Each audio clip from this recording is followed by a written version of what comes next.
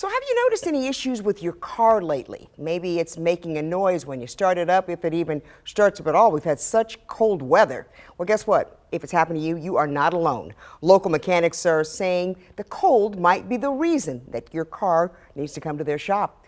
WMAR2 News' Janae Wright spoke with a few of them tonight about the common issues they see and what you can do to prepare your car for more snow and cold that we're getting right around the corner tonight, according to Chris tonight. Right, I'm one of the people who's not looking forward to that. But from auto body repairs, from accidents to repairs from freezing temperatures like we've been experiencing, mechanics are seeing it all. And with the temperatures dropping drastically, they feel most of the issues are preventable.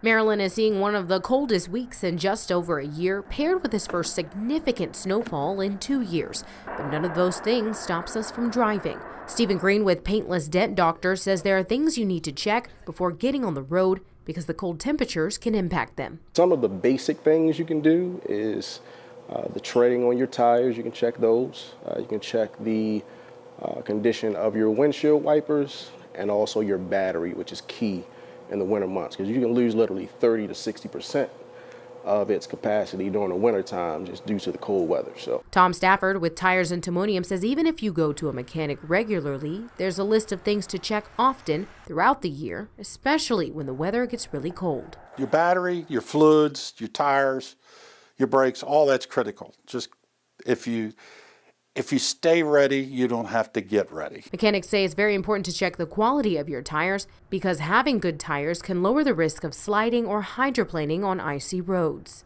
You should have like an all-season tire, something that's good year-round. We don't get that much snow up here, so it's not like, you got to go get snow tires. You don't need that.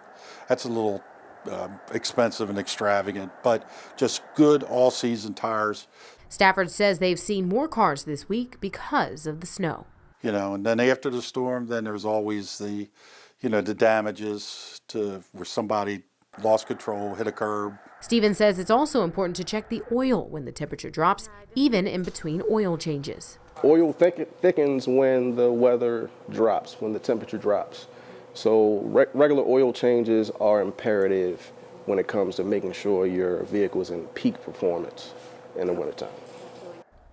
And mechanics also advise that you clear the hood and roof of your car of any snow so that ice doesn't break off and hit other drivers. And even if you don't have to drive anywhere for a few days, it's still a good idea to get the snow off of your car as soon as possible. Kelly? All right, Janae, I'm glad you brought that up. So how much of your car do you clean up when it snows?